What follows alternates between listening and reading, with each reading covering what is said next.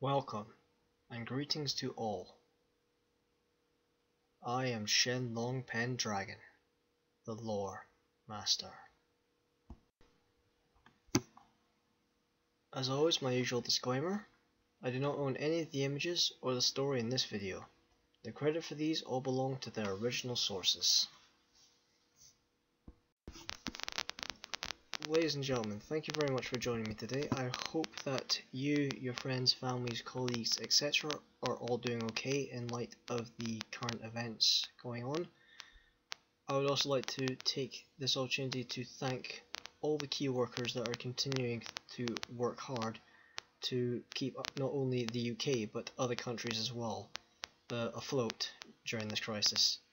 So a big thank you to all of you, especially if any of you are currently listening or watching this video.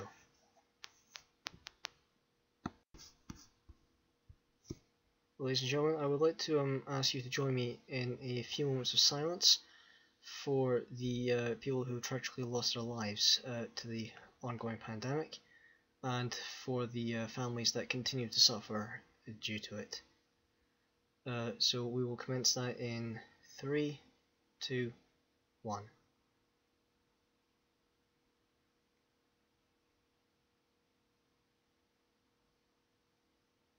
Thank you. So on a brighter note, ladies and gentlemen, this is the second video of my Great Battle series. I've been wanting to do this for a while, and I finally have the opportunity to do so. I apologise for the delay in getting this to you. I'm sure you can imagine there has been a lot going on recently. I know it's been a few months since my last video, but unfortunately life does take over. So here we are, and let's move on. So ladies and gentlemen, as you saw from the title, I'm going to be doing the Battle of Sekigahara, which is arguably the most famous battle to have occurred in Japanese history pre-World War II. Now, obviously many of you will likely know the events of this battle, some of you may not. I will be going over the background, the battle itself, and a very quick overview of what happened afterwards. The battle itself took place on the 21st of October 1600, and it took place between two different factions which are referred to as the Eastern and Western armies of Japan. You'll see a bit more about that in a few minutes. So without further ado, let us get on and discuss what actually happened. So ladies and gentlemen, the image that you're seeing here is of the Japanese warlord Toyotomi Hideyoshi, sometimes known as the Great Unifier. Hideyoshi began his military career as his master's sandal bearer, his master being Oda Nobunaga, the very famous warlord and one of Japan's most iconic figures. Nobunaga essentially built up his clan from scratch and actually seized control of almost the entire country, almost becoming shogun. However, in 1582 he was betrayed at Honnoji Temple. His body was never found, and it's not exactly known what has happened to him. It is assumed that he died during the incident. By this point, Hideyoshi had risen through the ranks and had actually become a general in his own right, being venerated as a samurai. Hideyoshi decided to take it upon himself to avenge his master, so he essentially subjugated the army, and in fact eventually defeated and even killing Oda Nobunaga's own son in the process. Eventually defeating the betrayer and gaining control over the vast majority of the country, he was able to set up a power base and earned himself the name, or rather he earned himself the title of Taiko. So the image here is of Osaka Castle, which still stands, or at least some of it still stands today in modern day Osaka. During his time as the Taiko, he essentially was able to take control of the courts and dominate all Japan, bringing much of the other clans to his name, or to his cause, and for essentially about 27 years or so it was a good time for Japan. It was relatively peaceful, there were no civil wars ongoing. However, obviously peace doesn't last. Hideyoshi was never satisfied with just being the Taiko. although it was a great honor, what he truly wanted was to become shogun, or some form of emperor. Now, the emperor at the time was unwilling to, I should say he was unwilling to give him the title of shogun.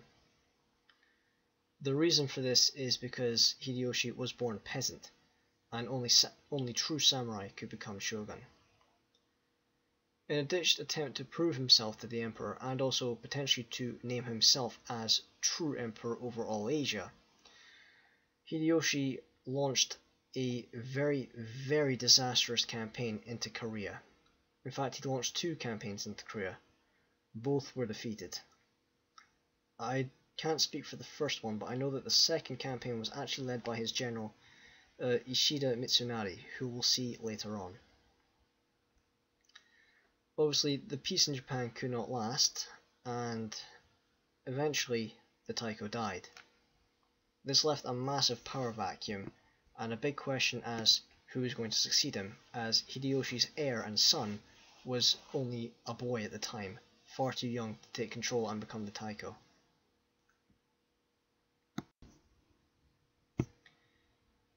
So, as you can imagine, the Taiko's death left a massive power gap, which needed filling. 2 major players began to rise through the ranks of the Council of Regents, who was essentially the governing body of Japan in the absence of the Taiko and the Shogun. The first of these was the Tokugawa clan. So the man that you see here is Tokugawa Ieyasu, who was the clan's leader. Ieyasu was starting to get middle-aged by this point, but he was, without a shadow of a doubt, the most senior member of the Council of Regents. He was also arguably one of the most cunning and smartest generals Japan had ever seen at this point. He was one of the later ones to have actually joined the Tokugawa in their conquest, having originally actually been a vassal of Oda himself previously. Ieyasu had always been well respected by the other vassals of the Oda, and he very quickly rose to the ranks in the Toyotomi, actually even defying and fighting against the Toyotomi initially, in some cases actually defeating them. However, though, he knew that he wouldn't be able to stand up against the Toyotomi for long, and allowed himself to be awarded a strong position within the court, rather than being completely defeated and his clan being wiped out.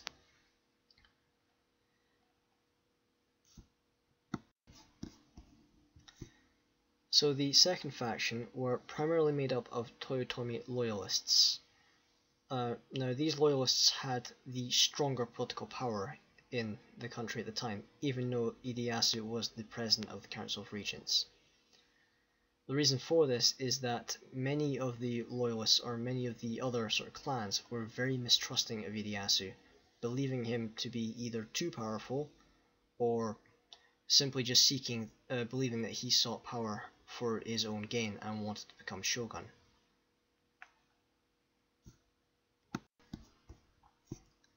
So, ladies and gentlemen, the leader of these Toyotomi loyalists was in fact Ishida Mitsunari, or at least he was the most senior political figure at the time.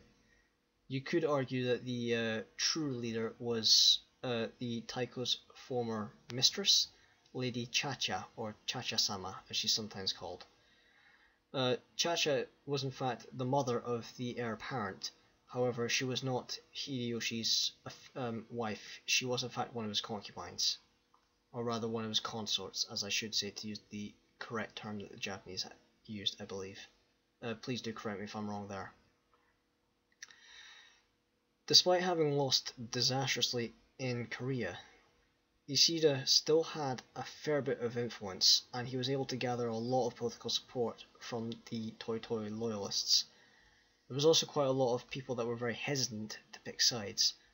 Most of these were the regions and clans which had converted to Christianity, as by this point the Jesuit priests from Portugal had been able to secure quite a strong foothold in Japan at the time.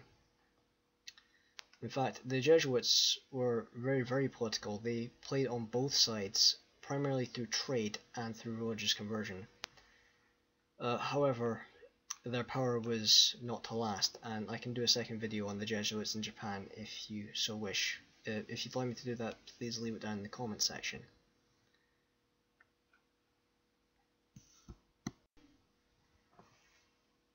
So, as you can imagine, the power struggle started to escalate, and unfortunately, war looked like it was going to become not only a real possibility, but inevitable. So, growing tensions found the country beginning to take serious sides as to which faction they wanted to align with. This map is showing you, at the time of the battle, what clans and regions were aligned with what factions. So the red is the Eastern Army, led by the Tokugawa, and the blue is the Western Army, who is led by the Toyotomi Loyalists, aka Ishida. The yellow is a bit of an interesting one. Those are the ones who decided to defect from one side to the other during the course of the battle. Now you'll notice there's a sort of purple region in the middle. I'm not exactly too sure what this region donates. It could be that this area was neutral, or simply just did not take any part of the battle at all. So as you can imagine, as both sides gained influence and lost influence on a practically daily basis, the tensions between them started to mount higher and higher, from being politely civil yet mistrusting to practically open hostility. Eventually things would escalate, and through a series of events, it's actually believed that Ishida tried to have members of the Toyotomi, specifically Ieyasu himself, assassinated. While I'm not sure if there's any hard proof of this, it's widely accepted that this was a part of the outcome. Eventually, the real war began when the Uesigi clan, who were renowned as very powerful and very warlike, having been the rivals of the Takeda clan, which by this point had unfortunately been almost completely wiped out by the Oda clan.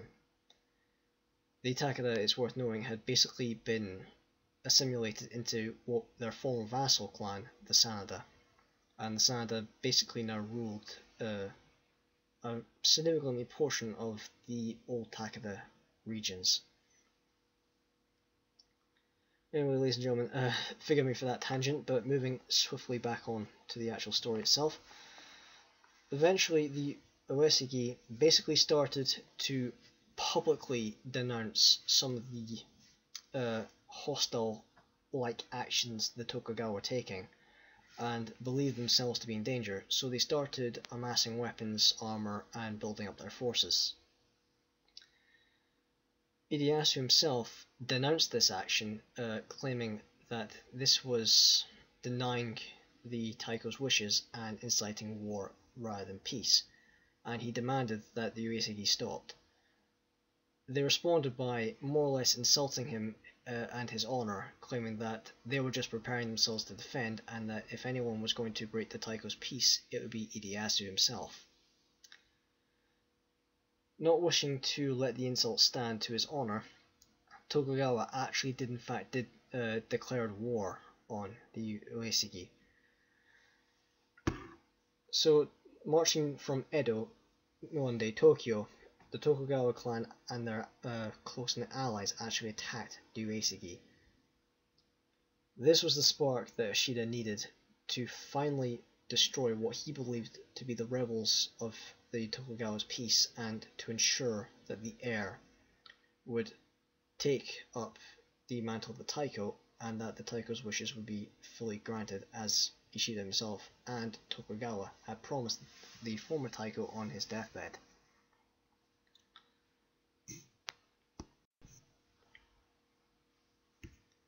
So, ladies and gentlemen, I hope you're still with me. We're now moving closer and closer to the actual beginnings of the battle itself. So let's take a look at the troop strengths and at the beginning of the battle at least. So first, let's look at the Eastern Army. Their initial troops were approximately 75,000 men. However, the troops at the actual start of the battle itself, or at least partway through the battle, was approximately 88,888. The exact number of casualties they suffered during the battle is unknown.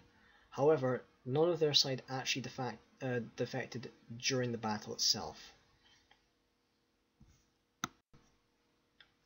Now let's look at the Western Army's numbers. Their initial troops started at 120,000 approximately. However, at the start of the battle, or at least during the very early stages of the battle, where they started to have a lot of defections, they numbered about 81,890 approximately. While their exact number of casualties is unknown, some of the estimates come up to potentially around 30,000 casualties.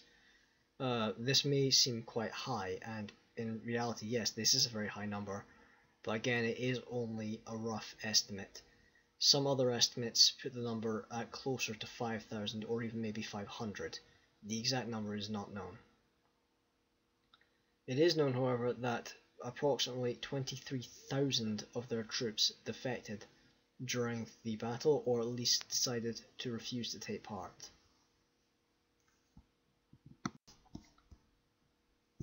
So ladies and gentlemen, I hope you're still with me just now, listening and watching the video.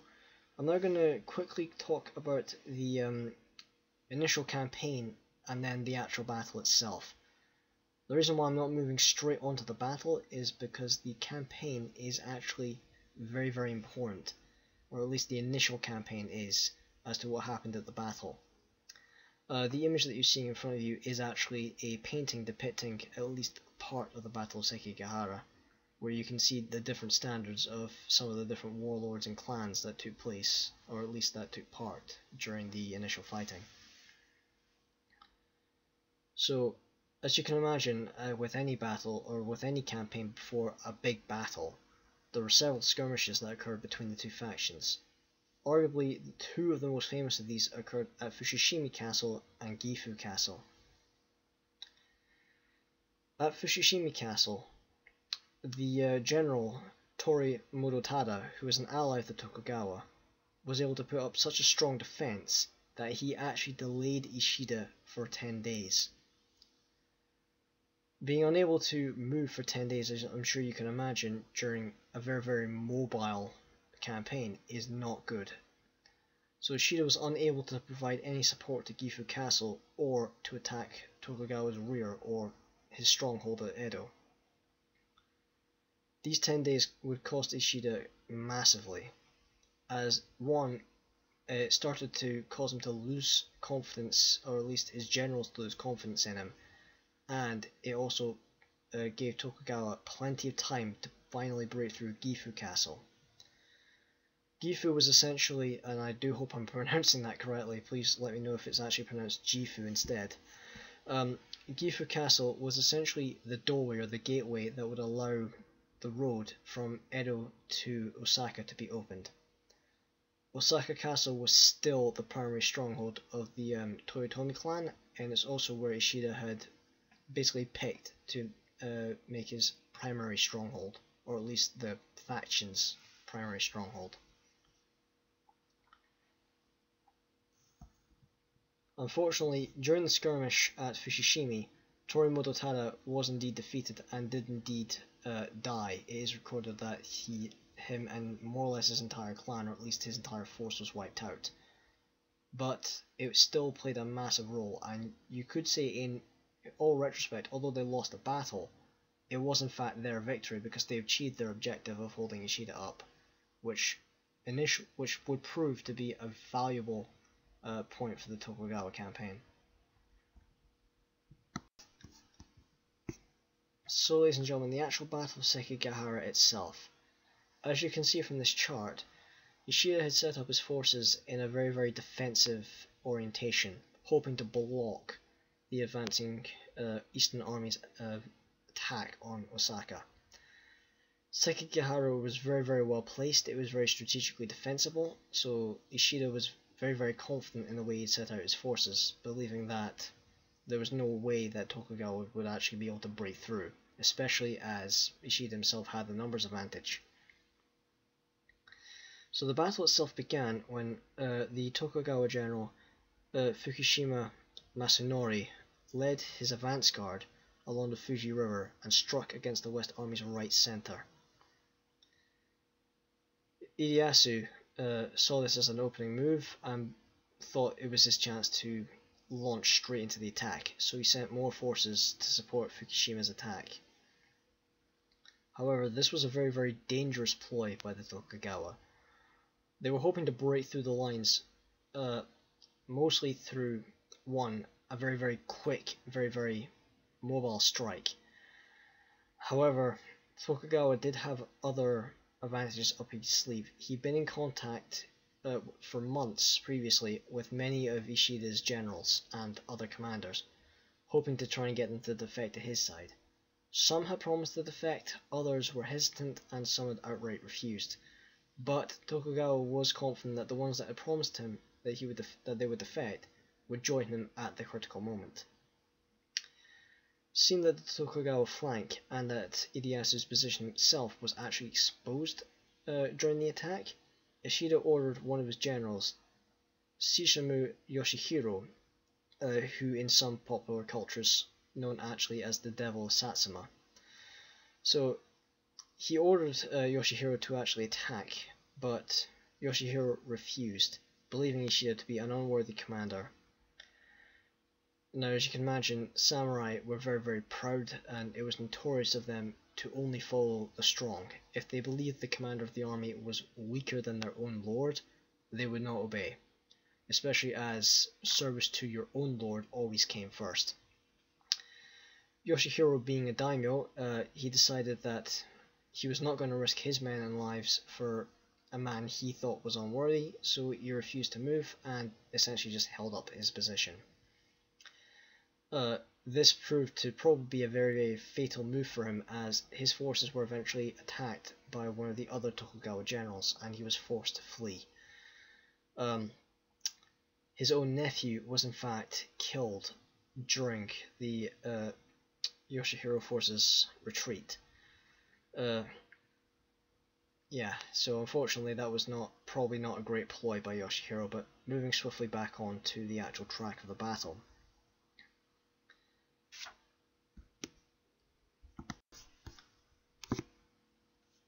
So one of the other western generals decided to attack instead. This was Otani Yoshisugu. Otani was renowned for being very clever and very tactical. He'd seen that Fukushima had exposed his flank during the attack, and so rushed his own forces in to, one, help support the other forces that were currently being attacked, and two, to try and break the Tokugawa attack and then counterattack straight into their lines. Things didn't seem to be going well my apologies. Things didn't seem to be going very well for Fukushima at the time, as he was now getting very heavily pushed back and starting to take some pretty heavy casualties. However, this was where one of the key defining moments in the battle took place. One of the other generals, who was actually stationed on Mount Matsuto behind Otani's lines, was and I do hope I pronounce this correctly, this to me is a very difficult name to pronounce, Koyakama Hidekai. Now, Hidekai had promised to defect to the Eastern Army side during the battle, but he remained hesitant.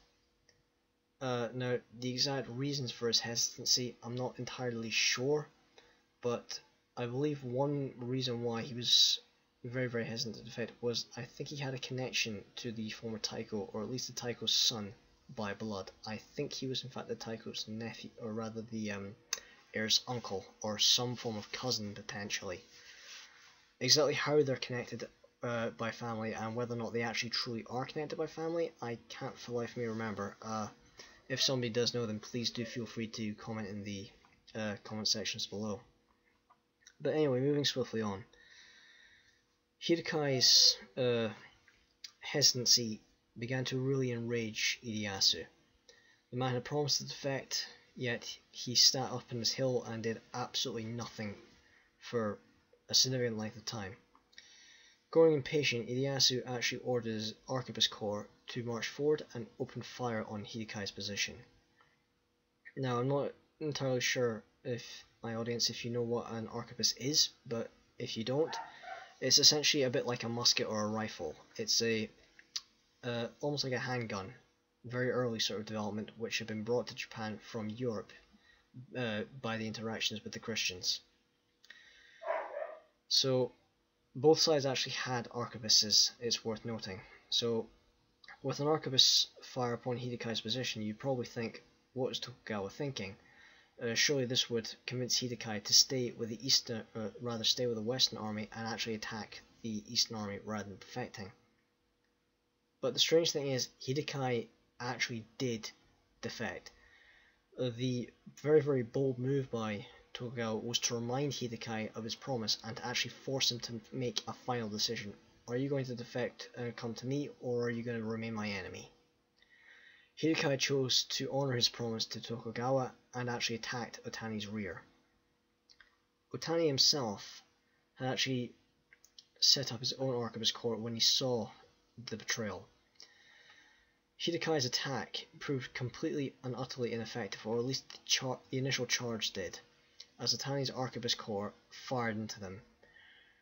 Taking heavy casualties, Hidekai's 16,000 men had to slow their advance, but did keep advancing. When they finally met with Otani's lines, Otani now suddenly found himself completely outnumbered and starting to seriously lose ground very quickly. This was the turning point of the battle.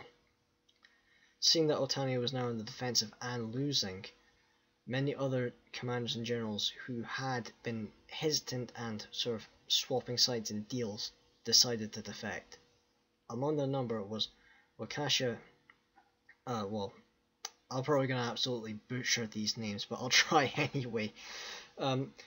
Wakizaka Yashiharu, Ogana Tsukatada, Azuka Nayosan, and Kutsuki Motusuna.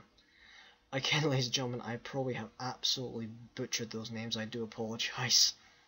I'm afraid I don't really speak very much Japanese other than a few words and phrases, and I always find a lot of Japanese names quite difficult to pronounce at times.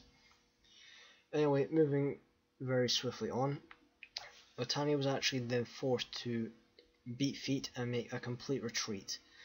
This essentially caused Ishida's right flank to fully collapse, and Fukushima and Hidekai's advances essentially rolled up and completely dismayed the entire right, well, not just the right flank, but basically most of Ishida's forces at that point. Seeing that he was now critically in danger of losing the battle, Ishida retreated to Mount Nagu, where the Mori clan forces led by Kikikawa, again I'm probably pronouncing that horribly wrong. If you want to see where all these forces were actually stationed, you could have a look at the chart on the, or rather the previous image. Hopefully that you can get some information of that if you so desire. Moving swiftly on. The Mori clan had actually refused to enter the battle earlier, with Kikikawa actually saying that he was busy eating at the time and he didn't really want to move his forces while they were eating and digesting. This ploy was actually a very strategic move by the Mori forces, as their very deadly rivals, the Chosekabe clan, was positioned more or less right behind them. By maintaining their position, they prevented Chosekabe from deploying his forces into the battle, and essentially Chosekabe was stuck. He was in no position to attack the Mori. He was outnumbered by the Mori, and the Mori had the high ground, so attacking them would have been a really poor choice at the time. So Ishida rode up to the Mori forces to ask them to engage and save his army. However, Kikikawa refused to support Ishida and essentially kept the Mori forces where they were. With now the vast majority of his support gone, his right flank completely destroyed, and without any further forces to deploy, Ishida knew that he was defeated. So he ordered a retreat and tried to run for it.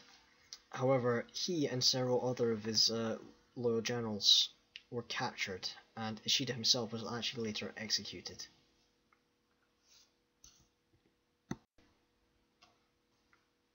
So as you've seen from this was a complete and utter devastating defeat for the Western Army. And although I've put it down on this image here as a Tokugawa victory, because it was primarily really the Tokugawa's campaign, the Eastern Army emerged with a decisive victory. The road to Osaka was now clear, and Ieyasu's ambitions were more or less completely untouchable at this point. So what exactly were Tokugawa's ambitions? I will be covering that in just a minute. I'm actually now going to cover something else which you may or may not find interesting. And on that note, I really do hope that you do find it interesting, otherwise there's not a lot of point in talking about it. What I'm now going to be talking about is what I'm calling here the side battles, which is where the later rivals to the actual Battle of Sekigahara come in. Now, both the Eastern and Western armies had forces that they were unable to deploy because they were otherwise engaged during the time of the battle. Let's have a look at the first one. The image that you're seeing here is obviously a very nice image with the cherry blossoms and the castle in the background. That castle is Ueda Castle, which was the stronghold of the Sanada clan. So many of you may be thinking, what was the involvement of the Sanada, as they actually weren't at the Battle of Sekigahara itself? Well, holed up in Ueda Castle, many of the Sanada had actually sided with Ishida, whereas other members of the Sanada had actually sided with Tokugawa. Now, you'll probably think, why was this occurring? Why was the clan divided? Well, the clan leader had decided to side with Ieyasu because he felt that that was the best point for his clan and as his role. His second son, whom is one of the most famous samurai of all time, Sanada Yukimura, also decided to side with Ishida, mostly because he had met Ishida before. Lady Chacha, whom you remember, was in fact his friend, a relatively close friend, and he didn't want to betray her. Also, he had several other friends and comrades who were taking part in the Battle of Sekigahara who were loyal to the Western Army. So he chose to go with his father and sided with the Western side. However, the heir to the Sanada clan, the firstborn son, Nobuyuki, in fact sided with the Tokugawa. Now you may think this is incredibly interesting. Why would the eldest son not follow the bulk of the clan and support his father? The reason for that is that he was actually married to the daughter of one of the very strong retainers of the Tokugawa. This was Tadakatsu Hanada. He was actually married to Hanada's daughter. I apologize for stumbling there. So Nobuyuki decided to side with his father-in-law rather than with his actual father, and take part on the eastern side. Rather than causing division in the Sanada clan, or rather, I should say, rather than causing animosity, this seems to have been actually approved by the clan leader. Now you may be thinking, why? Why would he approve of his sons picking sides and not siding with him? Now, here's the interesting thing. The Sanada were well known for deception and very clever tactics, switching sides, backstabbing, and overcoming the odds to survive. Because they were so low in number, they really didn't have much of a choice but to try and play both sides until they achieved an outcome which would be strong for their clan. So, in that regard, the Sanada thought probably by dividing their forces in such a way, they would ensure that at least one of the sons would survive, be either Nobuyuki or Yukimura, depending on which one. Now, Nobuyuki was actually present at the Battle of Ueda Castle. Exactly what involvement he had during the battle, I can't say. I don't know if he was anywhere near the front lines or not, but regardless, he was actually there at the battle. And as you can imagine, he probably wasn't keen on attacking his own family. Either way though, everybody did their job and the Sanada emerged victorious from this conflict, and Hideta was massively held up and unable to support his own father at the Battle of Sekigahara. As you can imagine, Ieyasu was pretty peeved off at his son when he'd have finally arrived at the aftermath of the battle, having lost the vast majority of his forces to the much smaller Sanada clan. Exactly how Ieyasu reprimanded Hideta, I have no idea, but I can tell you a little bit more about Hideta's later life in a few minutes. So the image here that you're seeing is Tanabe Castle, where the second of these sort of side battles took place. This was held by 500 Eastern Army men, led by General Hosokawa Yusai. Now, Yusai was a very, very well-known general throughout the country. He was, although old at the time, he was very well respected, and the 15,000 Western Army troops that were moving against Tanabe Castle were so awe-inspired by this general that they were fighting this absolute legend of a warrior and commander that out of sheer respect they actually slowed their own advance and seemed unwilling to engage with the general and his 500 men at the castle. In the end, this completely slowed down the Western Army's pace and prevented these 15,000 men from actually taking part in the Battle of Sekigahara. Now, as you can imagine, if either these 15,000 Western Army troops or those 38,000 Tokugawa troops had actually taken part at the Battle of Sekigahara, the events that did take place could have been quite different. For example, some of the defectors may have switched to the Tokugawa side instantly, having seen just the sheer number of forces that the Tokugawa had brought compared to Ishida. Or it could have been that they decided not to defect because of these additional 15,000 troops, and the battle could have ended in Ishida's favour. Either way, the battle ended in a complete and utter devastating defeat for the Western Army and a very, very decisive victory for the Eastern Army.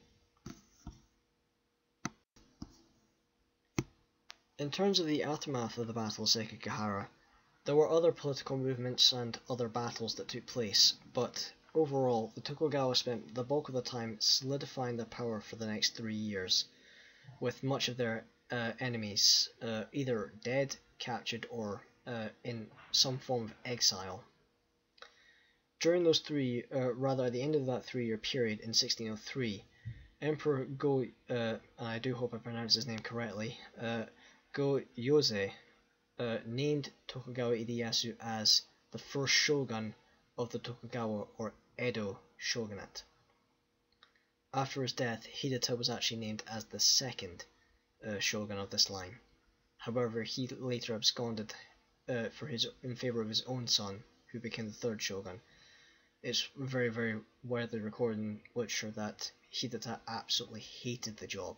He found it very stressful, he found he had very little time for his family and for managing the clan itself, and overall he just really did not like the job. So it was pretty clear that he had absolutely no intention really of becoming shogun at all, but he was the heir at the time, so he did take up the role. In terms of later campaigns in Tokugawa Ieyasu's later life, in terms of the aftermath and securing his power as the shogun, this led to the Osaka campaign, both winter and summer. There were actually 2 separate campaigns or battles for Osaka Castle. This point in history for Japan really saw the end of the Toyotomi clan as it was, and in fact led to many, many sort of political upheavals. This is also where the warrior I named earlier, Sanada Yukimura, this is where he really earned himself his title of the greatest soldier in the land. Now, I am considering doing another series of videos called The Warrior Saints, which is where I will list the names and deeds of various warriors throughout history. Some recorded as myth, others as actual real heroes. Sanada Yukimura would definitely be among those that I would actually do. If you think that's a good idea, or if you like the sound of that series, then let me know in the comment section, and I will definitely get on that for you guys. Otherwise, let me know if there's something else you would prefer I did, like if you would prefer I did other battles, or if you would prefer that I did other sort of different series, then again, do please let me know. Ladies and gentlemen, thank you very much for listening and joining me today. I do hope you enjoyed this video, and if you did, then please remember to like and subscribe for more lore, myths, legends, and stories. I'm not too sure which battle I'm going to do next for this series. I'll have a think about it. If there's a specific battle you would have in mind that you would like me to do, then please leave that down in the comment section, and I will be more than happy to cover that story as well. In terms of my Chinese series, which I started a couple months ago, which the first video was on the Dragon Mother, I hope you all enjoyed that one. The second video for that I'm going to be doing is the story of Nuwa. Now, if any of you don't know her story, or if any of you do, then I really hope that you look forward to seeing that video coming up, hopefully next week, I hope, though I can't make any definitive promises. In terms of when I might do the next for this series, I'm not too sure. One other video I've definitely got planned coming for you guys though, is because I know it's been mentioned a couple of times when I did the Scotia video, is that I'm going to do the story of the Stone of Destiny in Scotland. I hope that sounds interesting to you. Let me know in the comment section if you want or don't want that. Again, I don't know when I can get that video out to you guys, maybe in a few weeks or so. We'll see how it goes. Anyway, ladies and gentlemen, I hope you're doing okay with the ongoing crisis that the world is facing. If you're currently in lockdown, I hope that you're staying safe, and that your families, colleagues, friends, etc. are all managing to stay safe as well. Ladies and gentlemen, once again, thank you very much for joining me today, and I will leave the video there. Once again, I am Shenlong Pendragon. Until next time, knowledge is power.